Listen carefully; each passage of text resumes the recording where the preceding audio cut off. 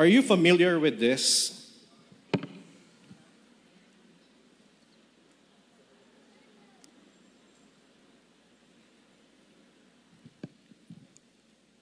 Hindi ko na po kayo makita. Para rin nagbago yung boses ko. Are you familiar with this? I'm excited to use this. Hindi pa lang kami nakakapag-book ng mura. Baka may alam kayo, message niyo ako. Snorkel. There was a time that we went to, I think that's Sikihor. I was so happy to see the corals, the fishes underwater, because I was wearing a snorkel. Because underwater, I could breathe, right? This is the purpose of the snorkel. Amen? How many of you nagamit ng snorkel? Very good. Marami sa atin. All right. And underwater, you could breathe, right? You could explore. You could do a lot of things underwater. But question, tatagal ka ba underwater, which is the snorkel? No? No?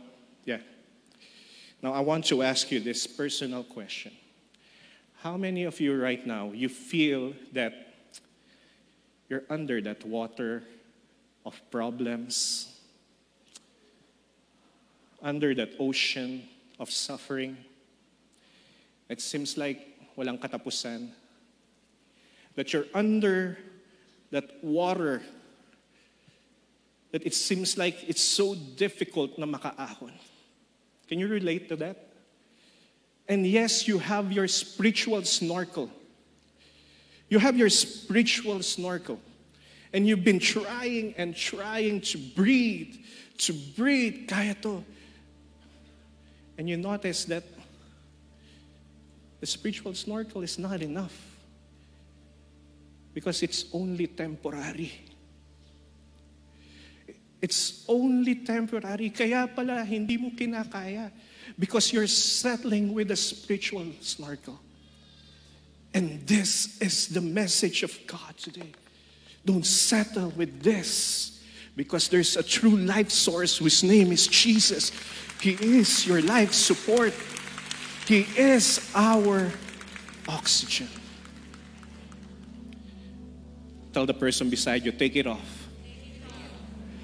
Take off your spiritual snorkel. You don't need it. You don't need it. God is telling us today, I am here. I am here.